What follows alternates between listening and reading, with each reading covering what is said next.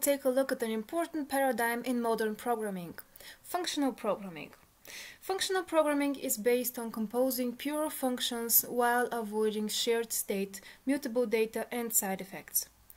Let's start by looking into what a function is, and we'll begin with an example from real life. Think of an ice cream maker.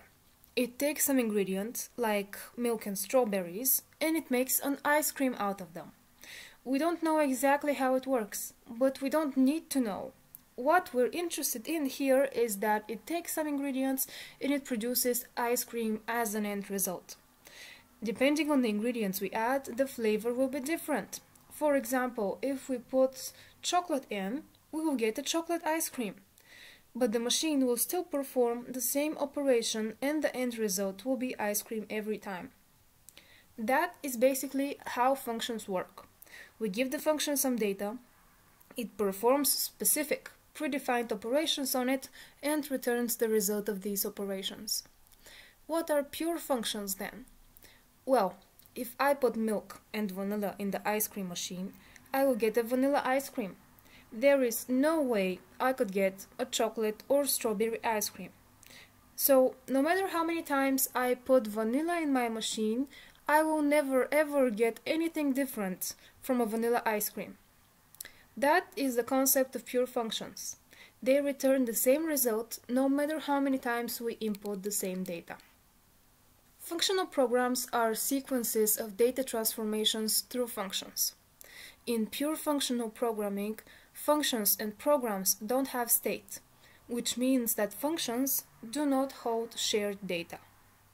They only access their input arguments and return a certain output. Instead of describing an algorithm of how to do something step by step, functional developers describe the result by functions and compositions of functions. The program state flows through pure functions where one function passes output data as input to another function. We already saw that pure functions return a value which depends solely on their input without side effects.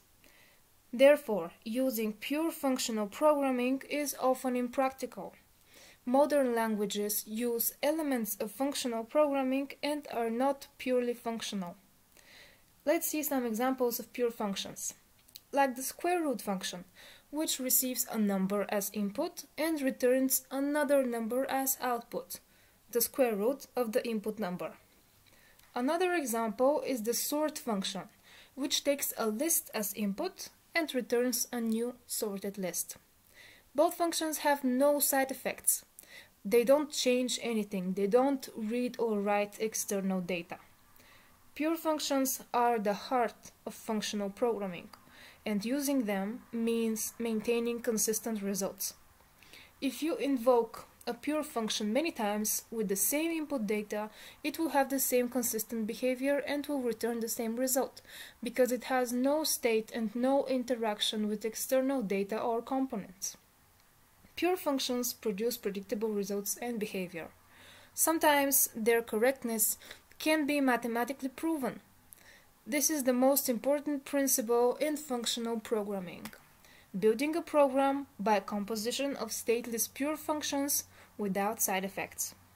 There are many functional programming languages, and there are also such that incorporate functional programs into modern software development. Most modern programming languages are not functional. Purely functional languages are impractical and rarely used because it's more complicated to program without maintaining a state. Purely functional developers need to switch their thinking style from the traditional one to functional thinking style. The program in the purely functional languages is a pure function that calls other pure functions without side effects. An example of purely functional language is Haskell, which is not widely used in practice, but it has great value in learning the functional programming paradigms. Impure functional languages are used more often, because they allow exceptions from the concept of pure functions, which simplifies the work of developers. These languages emphasize on functional style, however, they allow side effects. Example of impure functional language is Clojure, which is not very popular in practical software development. Multi-paradigm languages combine the strengths of both the functional and the algorithmic or imperative world. Most of today's widely used general-purpose programming languages are multi-paradigm. They combine multiple programming paradigms like functional programming, declarative programming, object-oriented, component-based, event-driven programming, and many others. Examples of such general-purpose multi-paradigm programming languages are JavaScript, C#, Python, Java, PHP, Swift, and many others. All these languages combine multiple concepts and paradigms for structuring the program to simplify the work of developers and improve their performance and efficiency. This is an example which demonstrates the functional style of programming compared to the traditional imperative or structured programming style. We want to write a C# program to read several numbers, find the biggest among them, and print it. To solve this problem in a functional style, we can write the following code. First, we read the input text from the console by invoking a function, console.readLine. Then, we split the result from the previous function, the input text, into space-separated elements, which are strings. Then, we parse each of these input strings to integer numbers using select, which is the mapping function in C#. It receives a sequence of strings and passes each element of the sequence to another function, which is, in this case, int.parse. The result from this function is a sequence of integers.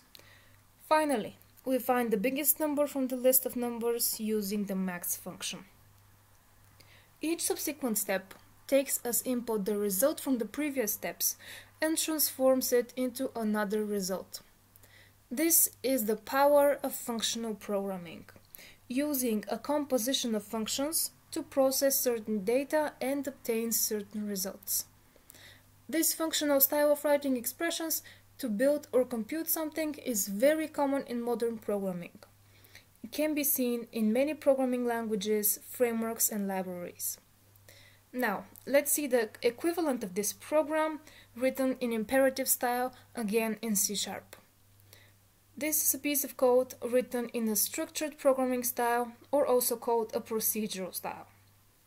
It consists of a sequence of commands, which take input from variables, calculate a new result, and store it in a variable.